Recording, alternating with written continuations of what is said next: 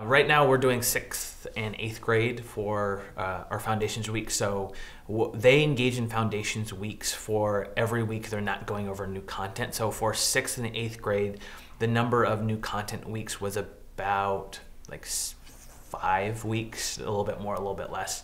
And so that comprised maybe about a third of the semester, a chunk of the first quarter. And then once they got through the new content that they had to cover, they engaged in those Foundations Weeks where they take data from unit assessments, from our benchmark assessments in collaboration with the core content teachers, and then decide like the development of those mini lessons to, again, remediate skills that the whole class needs.